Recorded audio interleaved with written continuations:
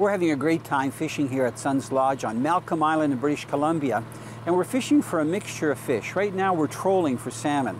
And whether you're fishing the Great Lakes for salmon that have been introduced there, or the native ones on the coast, salmon feed very heavily in open water, whether it's the ocean or the Great Lakes. And one of the best ways to catch them is to use lures that match the food they're feeding on. For example, the spoons that I'm holding up would represent some of the larger bait fish in salt water. It would probably be herring. In freshwater, like the Great Lakes, it would probably be smelt or alewife. So the two spoons that I'm holding up are not casting spoons, like you would cast for pike and walleye in freshwater lakes, but they're fluttering spoons. So if I turn this one on its side, you can see that it's extremely thin.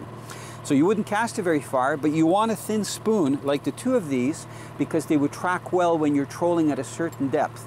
And here in BC right now we're using downriggers. There are different ways to fish. You can mooch and you can use cut plugs and troll with weights.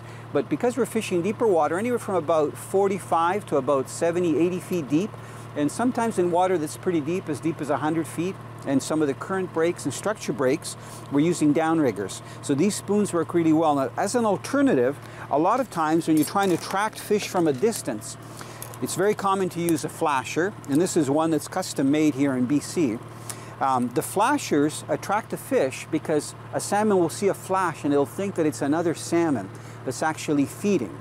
Or it might think it's a school of bait fish that's flashing. So when they come over, they're attracted to the flasher, and then on a leader, anywhere from a few feet to maybe 10, 15 feet, depending on what the conditions are, there's another bait. This particular one is called a hoochie, but in the Great Lakes and also here in BC, some fishermen will troll with flies that are designed for trolling. So these flies are not designed for fly fishing and casting with a fly rod.